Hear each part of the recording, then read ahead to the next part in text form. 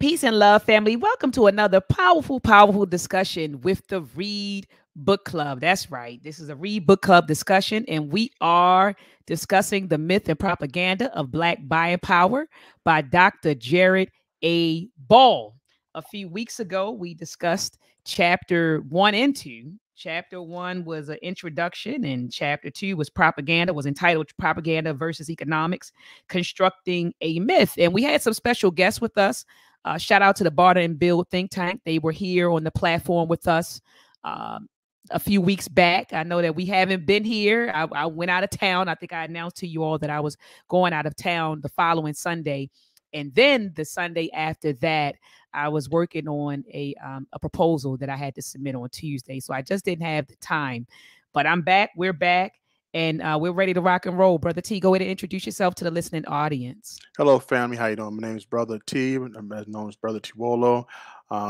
Definitely enjoying the book by Professor Dr. Jared Ball, The Myth of Propaganda of Black Buying Power. And looking forward to the discussion on the panel. Beautiful. So, look, family, I remember at the end of our conversation, the last time we met when we were talking about this book, I said we're going to discuss chapter 3 and chapter 4. And then when I read chapter 3 today, I said, oh no, we're not going to be able to discuss chapter 3 and chapter 4 because chapter 3 was, I don't want to say it was quite lengthy. It was only 25 pages, but it was packed with a lot of information. And I'm just not one of those type of people, Brother T, that like to whisk over things. Yeah. I like to really discuss and unpack some things, and so I didn't want to cram everything into this one section. But this was a very, very powerful chapter. It's entitled Buying Power, Not Protests. The Myth Prevents Unrest. I'm going to repeat that again. The title of this chapter is Buying Power, Not Protests. The Myth Prevents Unrest. And so earlier today, I text you, Brother T. I text you and Brother Everett, and I said my major takeaways from this. And I was just going through reading the 25 pages, and I said the major takeaways from this section or chapter 3 was one, he talks about or discusses the origin of the concept of buying or purchasing power. So we find out where that whole idea, where did it originate for and why? Like, what was the purpose of it? Where did it come from and why? So we learned that in this particular chapter. He also then talks about, and let me see if Brother Everett can hear us now. He also then talks about the history, uses, and impact of mass communication. And we've been having that conversation for years about how the media manipulates public opinion. It manipulates us. And so he really drives home, the history, uses. Okay, I guess, Brother Everett, you still can't hear us? He said he still can't. Try from your cell phone, Brother Everett. Yeah, so just log out and maybe click the link and try from yourself. Well, I'll text him. I'll text him and ask him to try from his cell phone. And so he drives home the history or discusses the history, uses, and impact of mass communications. And like I said, for years we've talked about mass manipulation or media manipulation. I mean, we see that a lot even with social media and how social media, they said, has impacted the elections. A lot of people said it impacts the election, it impacts race relations, it impacts self-esteem. So we see how media impacts the masses. He also, in this particular chapter, talks about who started promoting Black buying power and why. And that was very eye-opening. And all I kept thinking when I was reading this, Brother T, was that we got sold out. Like our own, people always talk about the Black Boule. The Black Boule did sell us out. And so he talks about that. And then he closes with, or ends the chapter by discussing how Black buying power as a means of liberation made it into the Black political consciousness. So Malcolm X quoted, he talked about Black buying power. So some of the people that we hold in high regard promoted this idea of Black buying power and how we can use it as a tool for liberation. He ends with talking about Baba Amos Wilson. And, I hold him in very, very high regard. But Dr. Amos Wilson, and T, because you read the book, we read it together in Blueprint for Black Power. That was an idea that Dr. Amos Wilson presented, but he got it. It all goes back to a particular company that put that idea out there. We'll get to that during this discussion. But those were the major takeaways for me. Brother T, what were the major takeaways for you? You did a good job in breaking this chapter down based off the points that you shared. One of the things I wanted to stress was that study of John H. Johnson. That was the person that we know from the Jet Ebony magazine, Jet magazine. We all know about the Jet Beauty of the Week. These things that was in this magazine that we all had in our households. And then the one thing that was a shock, as you mentioned prior, is that they use this in order to sell it to us as the mass, this new dollar that was coming into the economy. So definitely want to stress that as we get to that and talk about that in this chapter. Beautiful.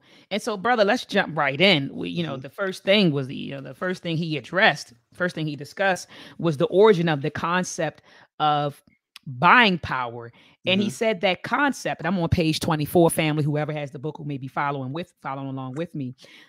He says that the concept of buying power comes originally from government statistics generated by the Bureau of Labor Statistics. Okay, that's where it came from. And it says from the start, purchasing power or buying power was meant as a measurement of what workers could buy and a measurement by which leaders of business and government could work in unison to assure that workers' wages were low enough to assure maximum profit for ownership while sufficient enough to buy what was produced. So the whole idea was trying to strike a balance, right? He says right Hmm. here, striking a balance. He said that would bring societal peace and equally important, uninterrupted proper function of business.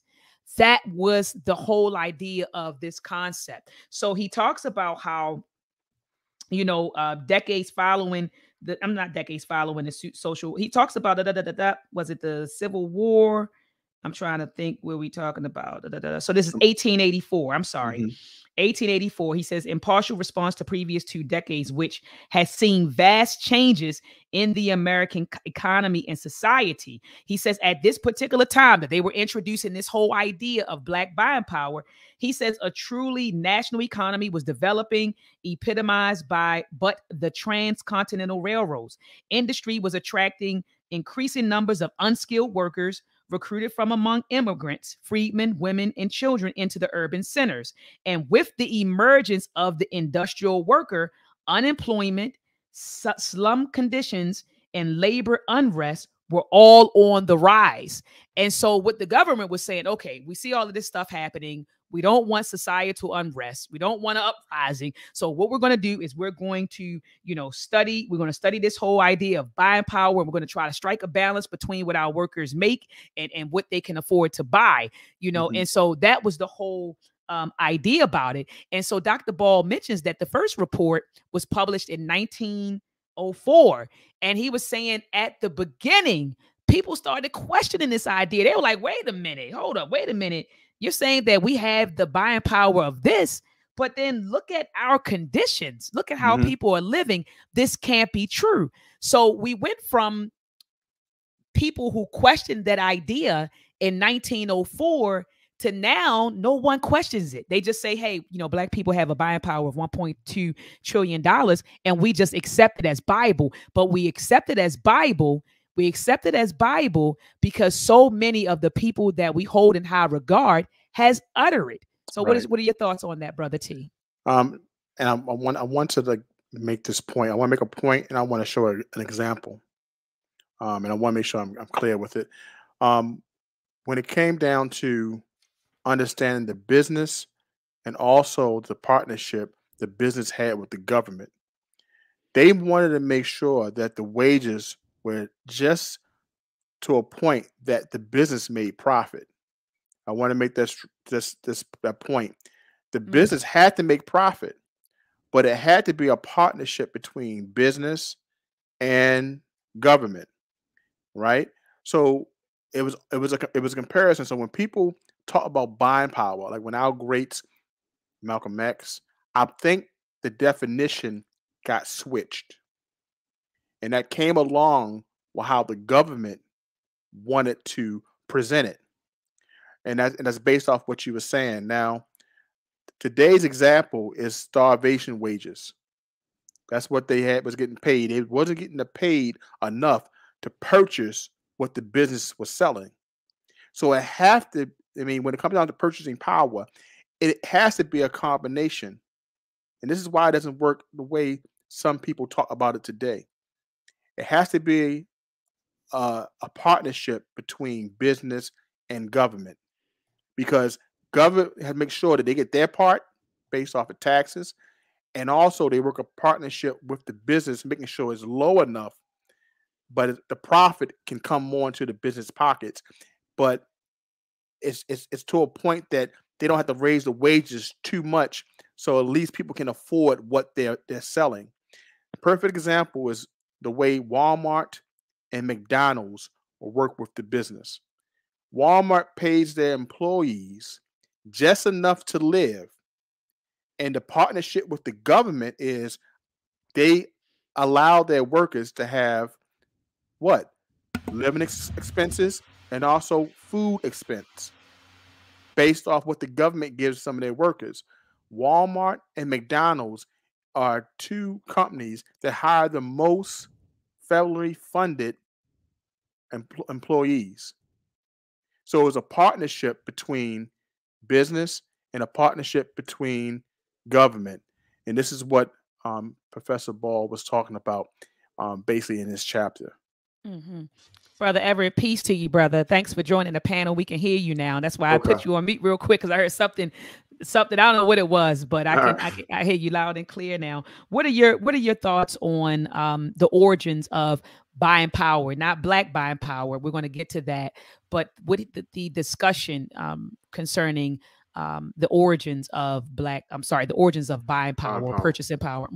I think it was really really interesting how they came up with it, and Brother T pretty much summed it up about how it was kind of a partnership, how the government would assess the process of the businesses and come up with the conclusion of how they would assume that the consumer would be able to afford to buy products and things like that. So I mean, I guess in a way it's an interesting and probably something they thought they had to do to probably keep a control on society. But I mean, it's a little process. I think that could have worked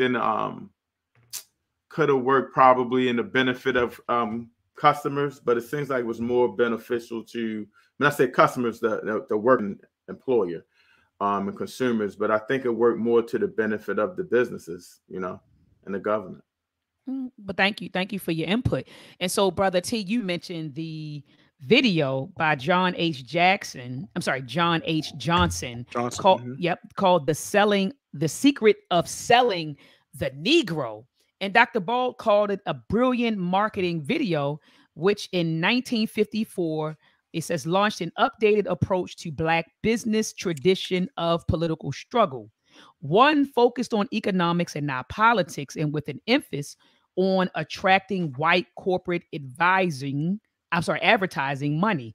So that, they're saying that this was a brilliant video. So essentially, this is a black man, John H. Johnson, who created a video, trying to paint this picture like black folks have all this money.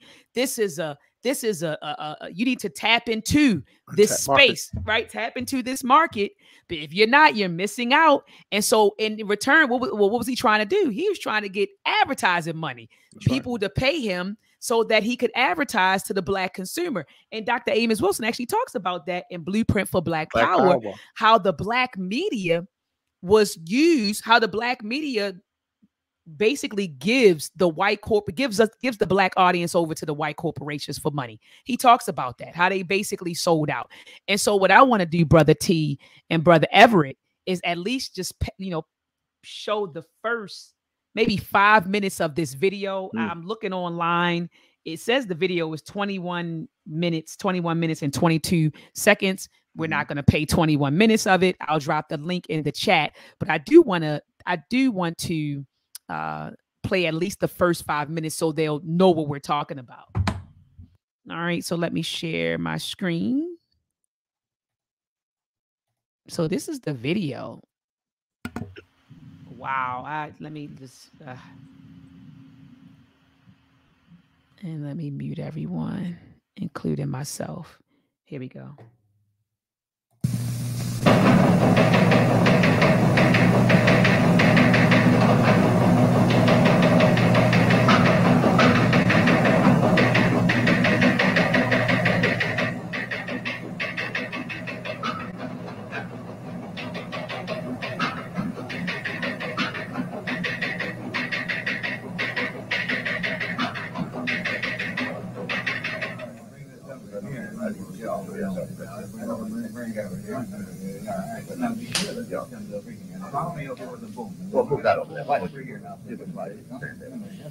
You got the level on that, Joe? Hey, how's this video coming through? All right, the light's hot enough. Don't forget to dial in close. All right, be sure and stay clear of number 2 camera, and all set. Stand by.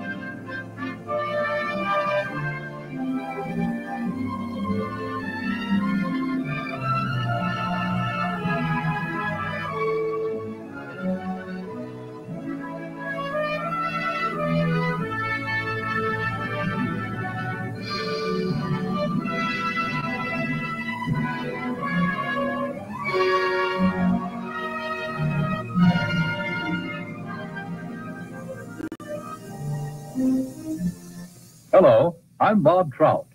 I've got a story here that I think is big, really big, because it's bound to have a terrific impact on business. I'm talking about a new market, a big new market, millions upon millions of new prospects with $15 billion to spend. That's right, I said $15 billion. That's a lot of money, isn't it? The surprising thing is that it's a fresh market, still full of opportunities. It grew up so fast, got so big in a hurry, that few of us realize its scope. Now, these days, nobody's likely to pass up chances to sell. And yet right here in our own front yard, there's a neglected market. There's money waiting to be spent. To get the story of this market, to be able to tell you the secret of selling the Negro, we did a lot of digging. We talked to leading businessmen, the customers, and the salesmen. We went to Washington, D.C. We set up cameras and other key points around the nation. And out of this all, there emerged a story, the story of a new market.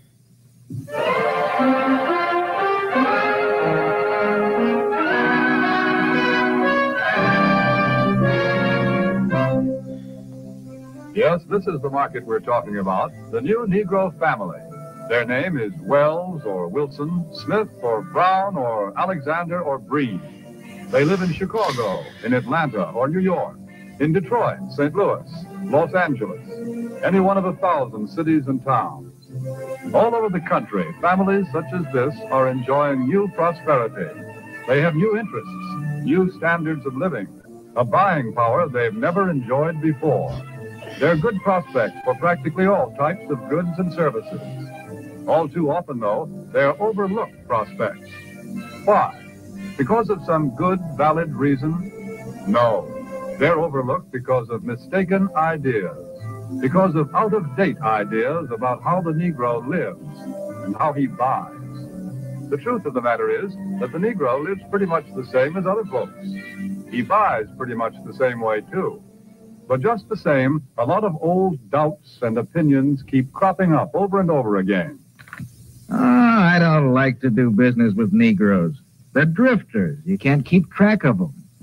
Yes, although a lot of people think that way, the truth is that 1 out of every 3 Negro families living in cities today owns its own home. That figure comes directly from the United States Bureau of Census.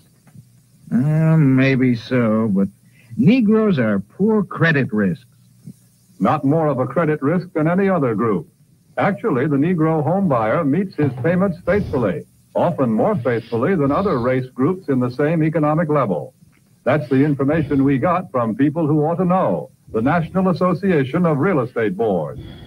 Well, maybe, but I've always heard that Negroes buy shoddy, poor quality merchandise. No, it's just the other way around. According to leading researchers, in proportion to population and income, Negroes buy more quality products than any other comparable United States group.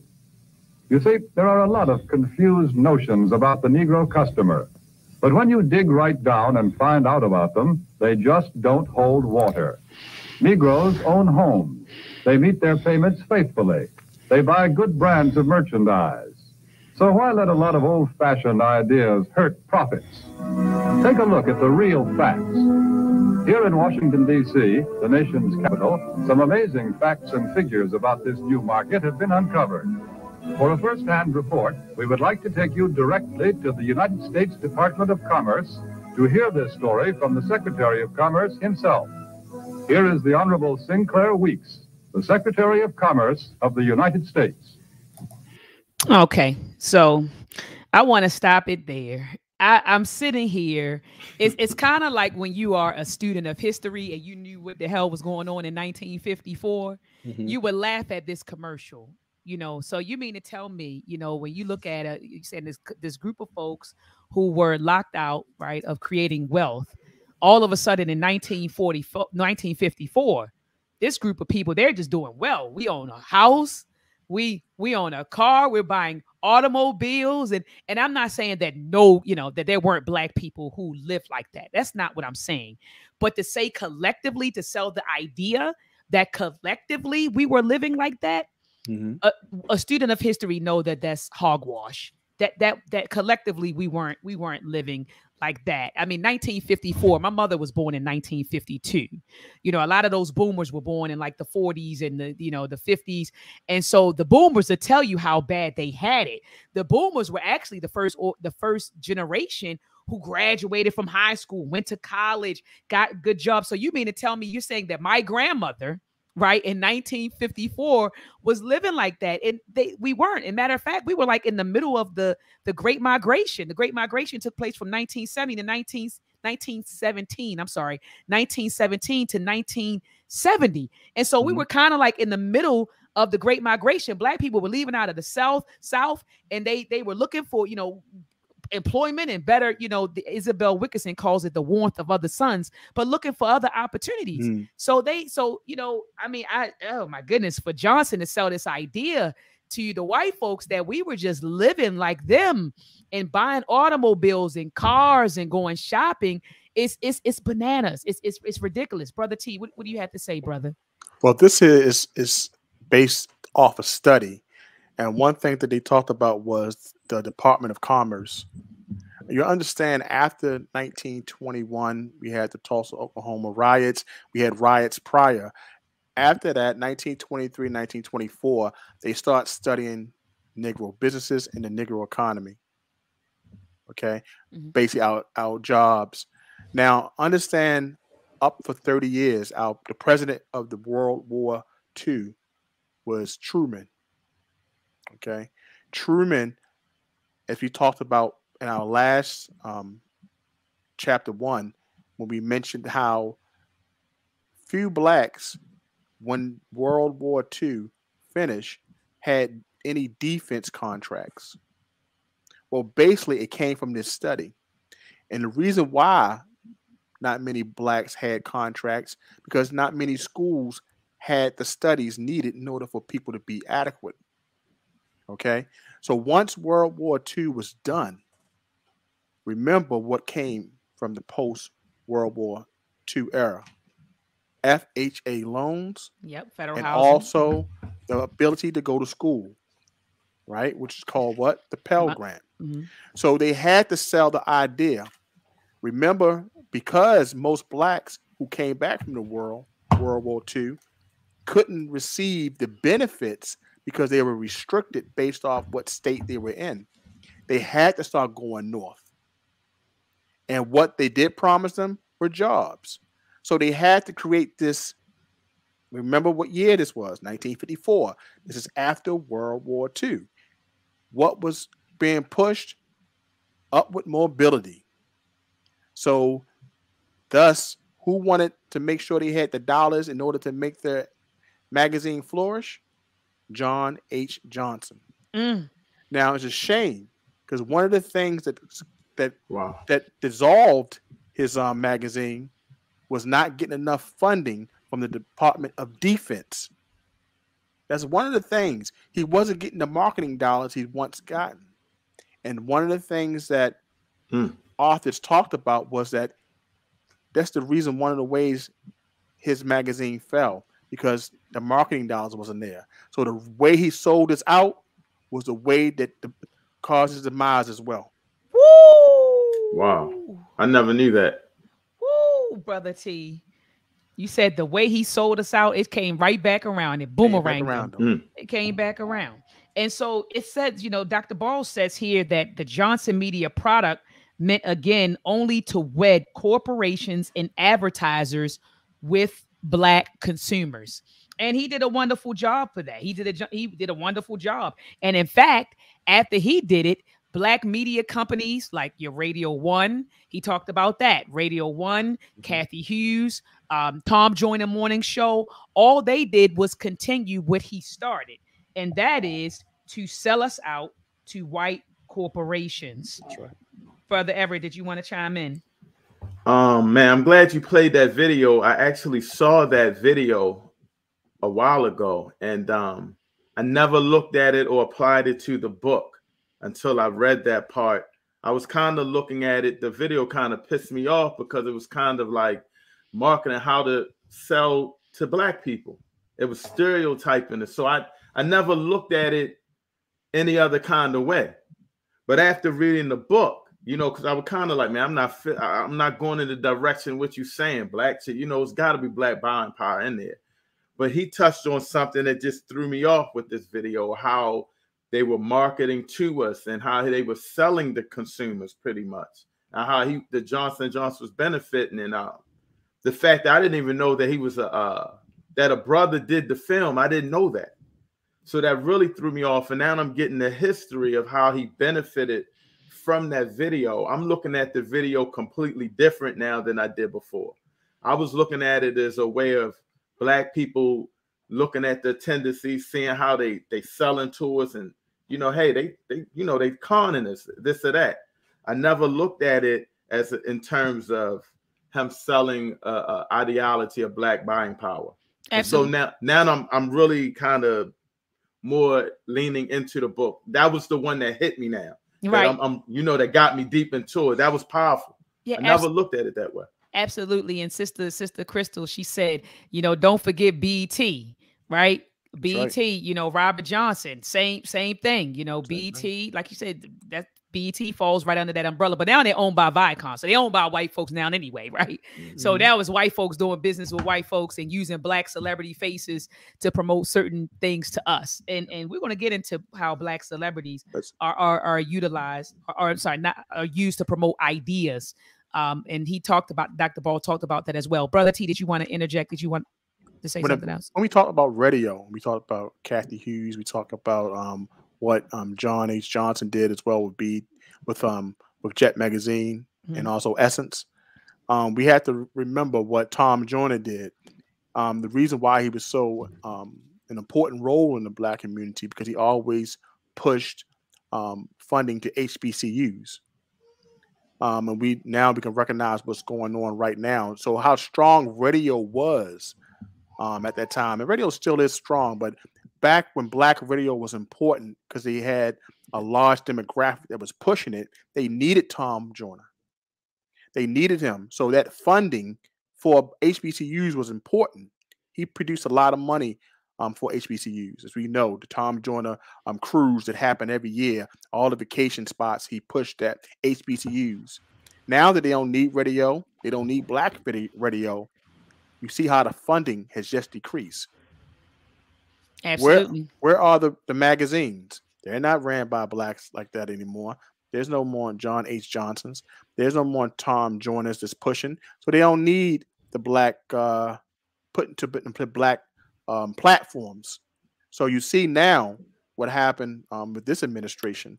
They had reduced the money going to HBCUs by billions of dollars. So you see how when when the platforms are not there, the funding cease. Hold on, you did that. Get ready to say the puppets. When the puppets, I mean the platforms. You said when they no longer need the puppets, I mean the platforms. That we stop funding the money that way. Go. But I couldn't agree with you more. And so I love how Dr. Ball then moves the discussion.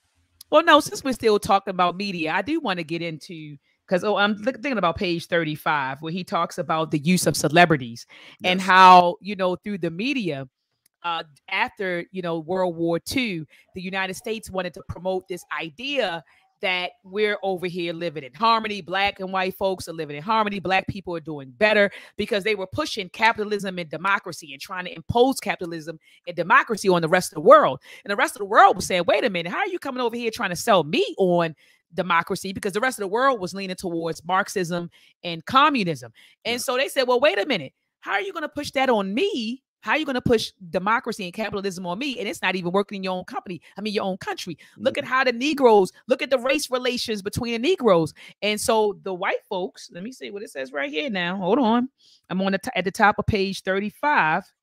It says right here, the problem of race relations in America was much exploited by Soviet propaganda and left many Europeans uneasy about America's ability to practice democracy she now claimed to be offering the world.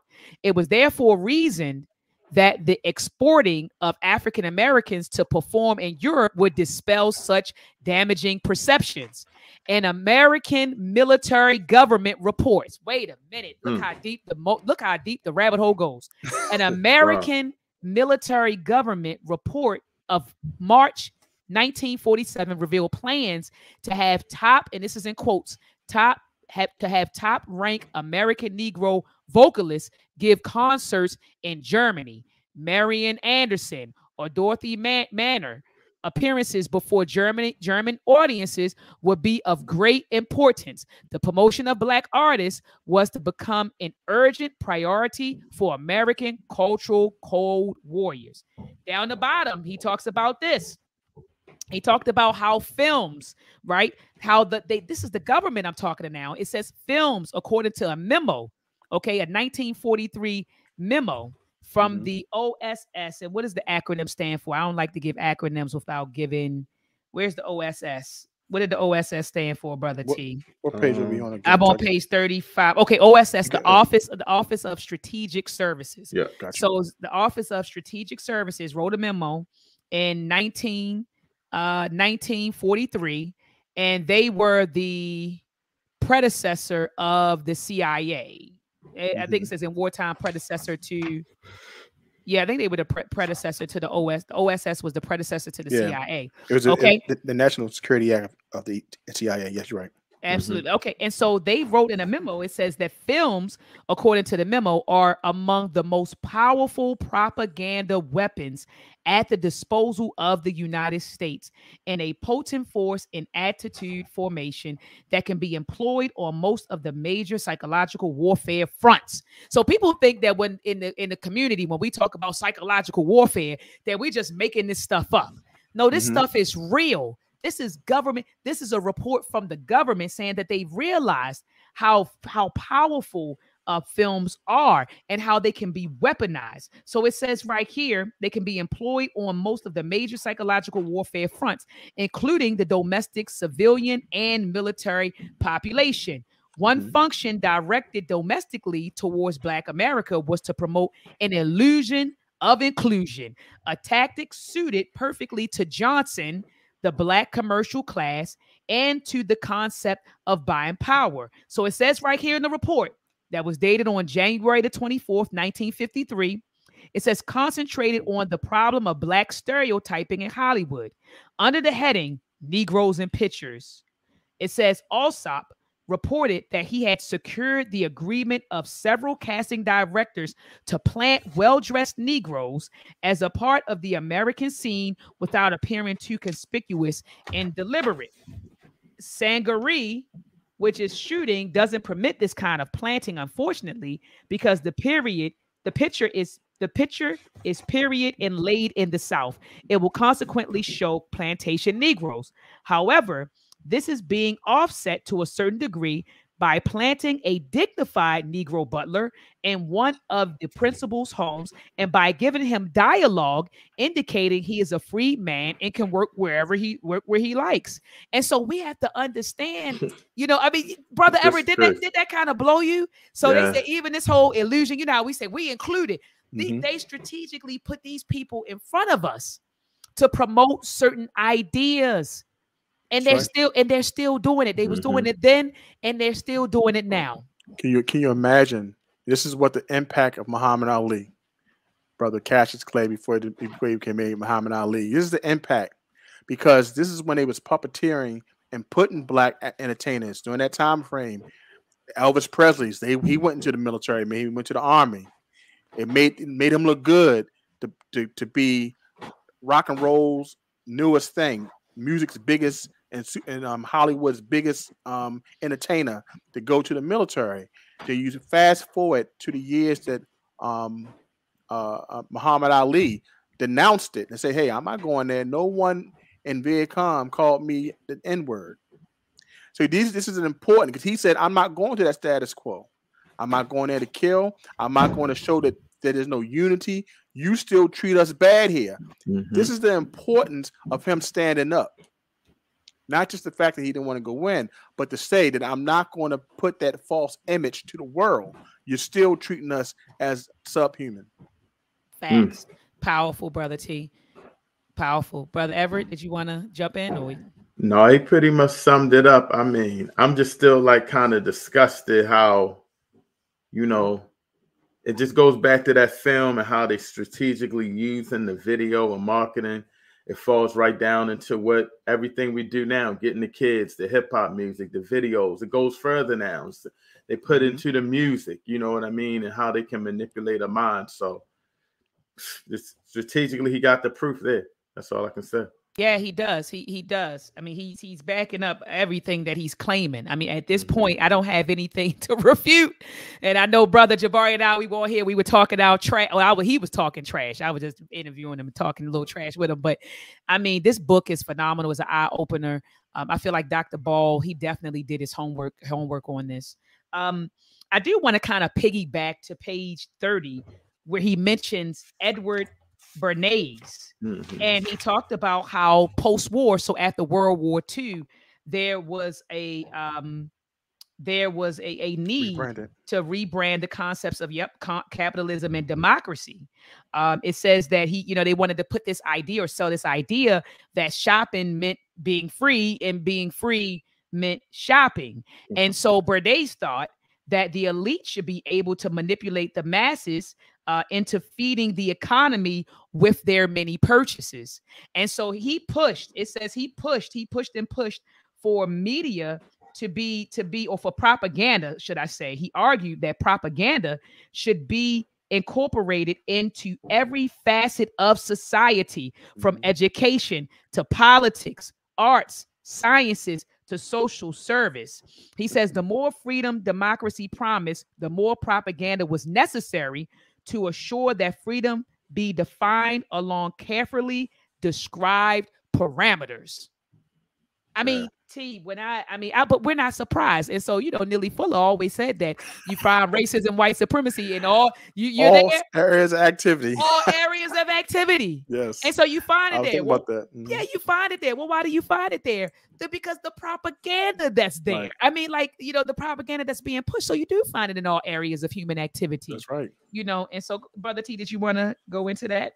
No, keep on, because remember, this is the nephew of the crazed and sex addict and drug addict, Sigmund Freud. Remember, this is his nephew. I didn't know that. I didn't see that. I didn't know. Yeah, I didn't know that. It says here, public relations. Oh yes, yes, it does. Right. Yep. You see here it says the nephew. His position as a leading corporate marketeer and nephew to the Sigmund Freud situated him perfectly as one interested in his uncle's study of mass psychology to use the research to manipulate people into becoming good consumers. You know, he said, let's remove them from logic and have them to focus on emotion. So remember this, diamonds are a girl's best friend. Remember, diamonds are worthless rocks. But in order to sell it to the masses, to make sure it can be something for engagements and marriage, diamonds have to be the girl's best friend. You know what I'm saying? And you got to give the diamond to the lady, or you're going to be outed. And so this mass psychology had to happen. And this is how they use professionals. So not just our entertainers, our sportsmen, our businessmen, everybody worked side by side the government in order to make this stuff happen. Oh he was the one that what was he saying? He wanted to his philosophy on bond power was to have the money belong to the elite, which would be a small amount, and dictate to the majority, which would be the poor. I'm kind of paraphrasing, right? But okay. That's right. I mean, go ahead. I'm sorry. I'm glad you went back to that because that's an important point. How they use psychology in order to change the marketing. So it helped out Johnson because now Johnson know how to market and to get advertisers as his magazine, which he partnered with the government in order to infuse and take money out of our communities and to promote this bourgeoisie and also he didn't show too. If you think about Essence and Jet magazine, you didn't see much disorder in that magazine. You saw the best Black excellence. You never saw much about. I can't remember seeing the slums in every city. You always seen the best dress, business, who was getting married, who was influential in each of the cities and towns. You never saw them talk about things that could help the downtrodden. That's true. Now that you mention it, I never paid that any attention, but have you ever seen it in O magazine either? I'm sorry. No, that's a fact. You never. I'm not doing with this what you see. I heard about meditating and breathing and writing on my vision board. I'm sorry. No, but you're right. They never showed that. They never showed that element. They never showed that side. You know what I mean? And so I'm at the bottom of page 31. He says the conscious and intelligent manipulation of organized habits and opinions of the masses is an important element in democratic society. Those who manipulate this unseen mechanism of society constitute an invisible government. Let me say that again because I butchered it. Those who manipulate this unseen mechanism of society constitute an invisible government, which is the true ruling power of our country. So whoever controls the media controls you. Simple as that. Dr. Leonard Jeffries talked about it. Dr. Amos Wilson talked about it. Anthony T. Browder talks about it. Whoever controls the media controls you. That's right. They control the way you think. They control your self-esteem. They control what you feel. So he talks about that. And it says that this other quote at the top of page 32, it says the media by which special pleaders transmit their messages to the public through propaganda include all the means by which people today transmit their ideas to one another. This is no means of human communication, which may not also be a means of deliberate propaganda, because propaganda is simply the establishing of reciprocal understanding between an individual and a group. So, I mean, we see it when we were just discussing how we're manipulated by the media. I thought about social media and how they hire. It said that Facebook hires attention engineers. So there's psychologists on the staff.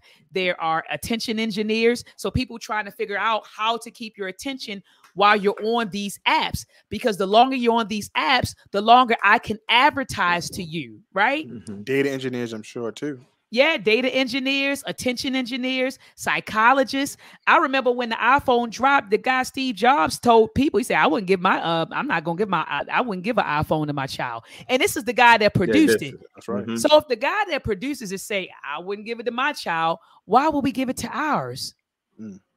I mean, so anyway, moving forward, let's I know we only have about 15 more minutes. Page 38.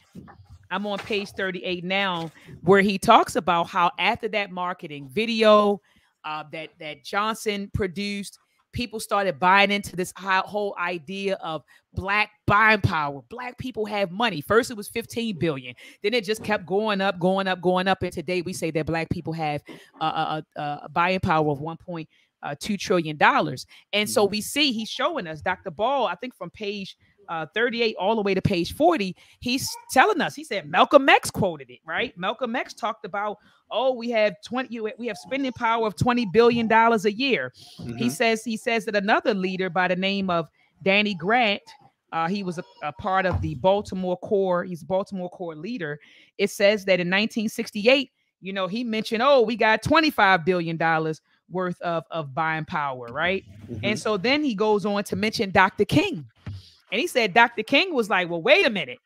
And Dr. King, I'm telling you, when I read his writings, he was really beyond his time. Like he was light years, ahead of his time.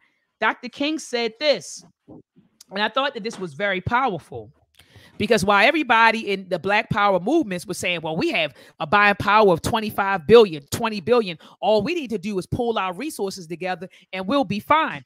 Dr. King said, not exactly. Right. And he goes on to say, it says at the end of his life, he made this statement in 1968. He says, just as the Negro cannot achieve political power in isolation, he says, neither can he gain economic power through separatism. While there must be a continued emphasis on the need for Blacks to pool their economic resources and withdraw consumer support from discriminating firms, we must not be oblivious to the fact that the larger economic problems confronting the Negro community will only be solved by federal programs involving billions of dollars.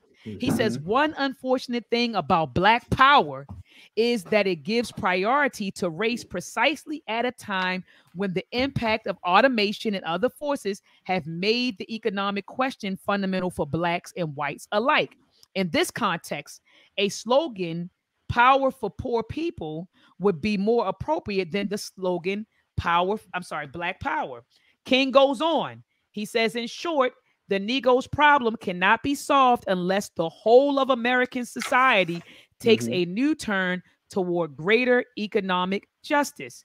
In a multiracial society, no group can make it alone. It is a myth to believe that the Irish, the Italians, and the Jews, the ethnic groups that Black power advocates cite as justification for their views, rose to power through separatism. It is true that they stuck together, but their group unity was always enlarged by joining in alliances with other groups such as political machines and trade unions.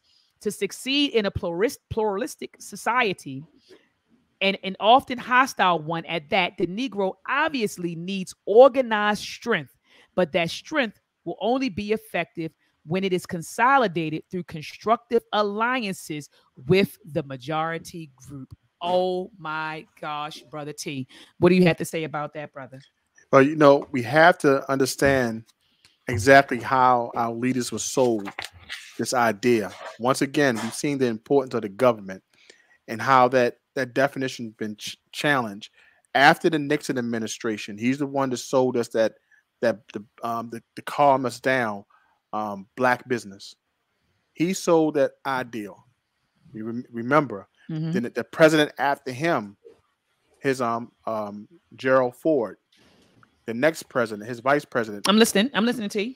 Gerald Ford came around and sold business.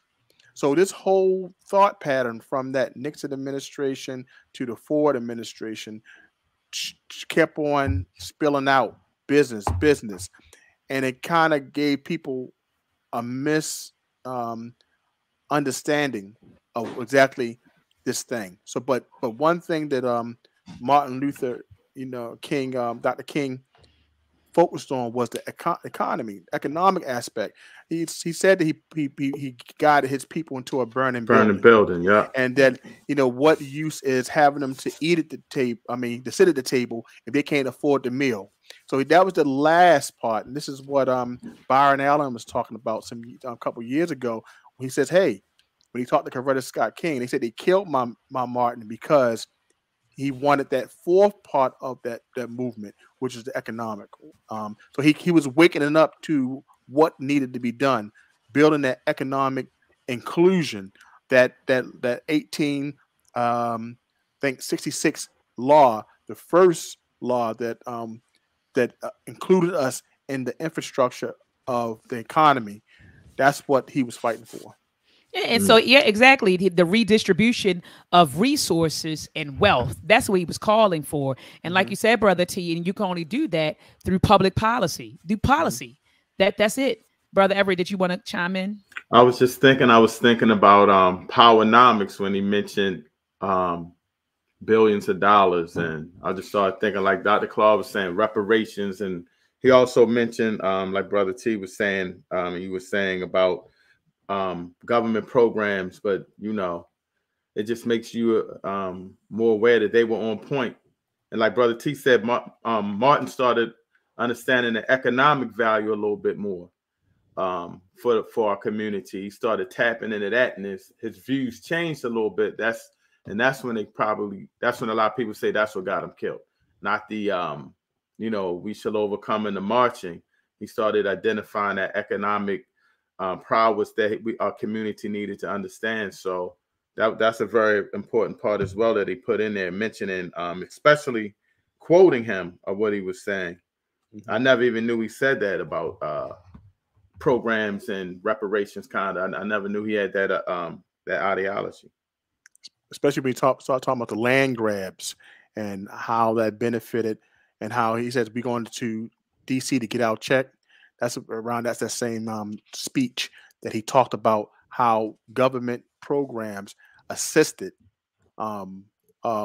whites and people who are immigrants. And that's one thing that I think we'll learn more when we check out the book, When Affirmative Action Was White. So that's we're going to put that on our list, When Affirmative Action Was White. That's how gotta do that. And so, Brother T, could you expound while we're getting ready to close, but could you expound on how Nixon rebranded Black Power? You mind expounding on that? Because that's one thing that we didn't touch on. You mentioned Nixon, but I forgot to touch on it. Yes, let's slightly go back to page 32, and I'll read here. Allow me to find this. Okay, I had it out. Well, I can go by memory. But I'd rather not. But anyway, Richard Nixon, during that time frame, the Black Power movement was strong. We had the Panthers, and and a lot of unrest after the killing of Martin Luther King. One thing that he wanted to quiet down was Black Power movement. So what he suggested, and we read this in a previous book, about let's start giving them something, but we're gonna give them Black capitalism, but we're not gonna give them the funding. You'll find this about in The Color of Money when we read that book as well. She talks about Nixon gave this program of Black capitalism. This is sell them on business, but one of the advisors was saying, "Well, what about funding? No, we don't give them that. We're going to sell the idea of Black capitalism. Just that it's good to have Black business. That's going to be the new Black Power.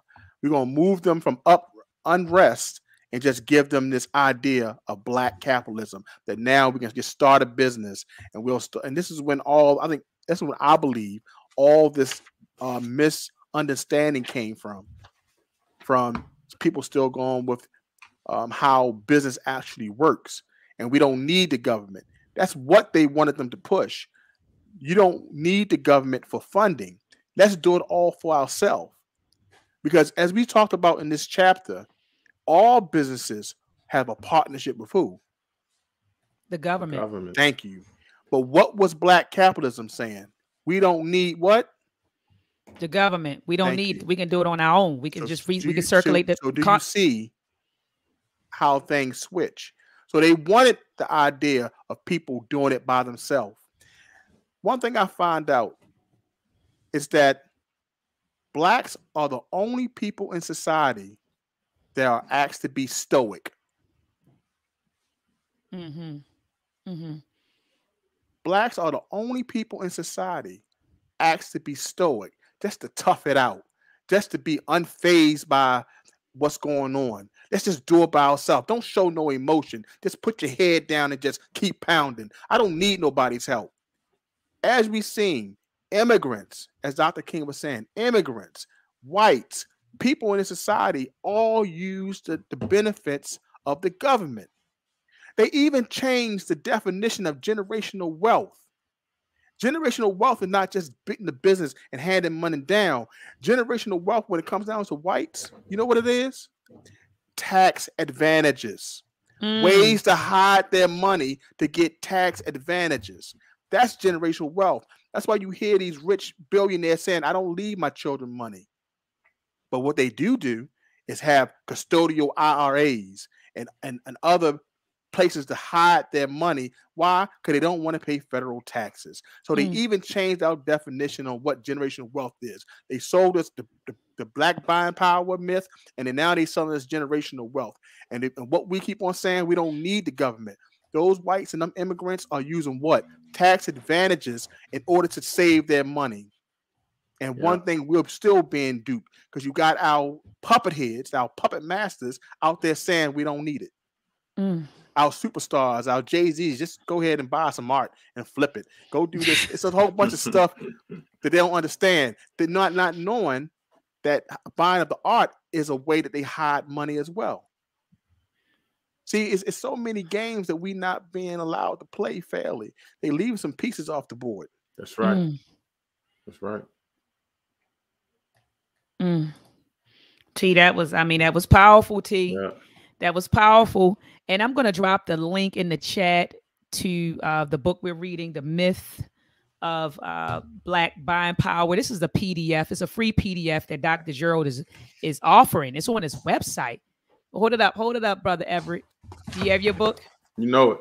It's on the website, family. It's on his website. The name of his website is called imixwhatilike.org. And so on that website, he's offering a free copy of his PDF of his book, a PDF of his book, The Myth and Propaganda of Black Buying Power. And so family, I mean, go ahead and download the book, read it, catch up with us, go back. We only had one discussion on this. This is literally our second discussion today, but go and read it and join us.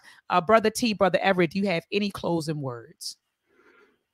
No, I was just going to just say it's just a deep book. He also talked about Nixon and minority business, entrepreneurship thing, enterprise, and how they wanted to show that we needed the government in a certain amount of way, that we couldn't do it on our own, and that's why they created that program. So just to piggyback off Brother T, after that he mentioned that movie, I'm just shook a little bit. That messed me up because I saw that movie when I went and researched it, and I was like, damn, that's the movie. And this is a deep book. Everybody needs to get this book. It's a deep book. Absolutely. Brother T, you have any closing words, brother? They love you in the chat. They said, brother, you better look. Sister Crystal Denise, she said, speak that truth, brother. Sister Jasmine said, y'all better tell the truth.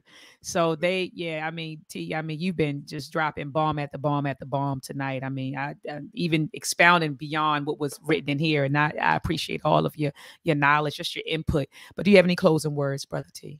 We shared this on our last viewing, on the last chapter 1. And everyone asks us for solutions. And I know many people asked Professor Jared Ball for solutions.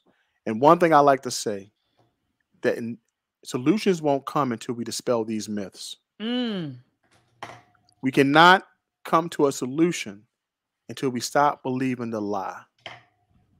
Because we've been acting upon the lie for so long that a solution is always going to be hidden. Facts. Facts.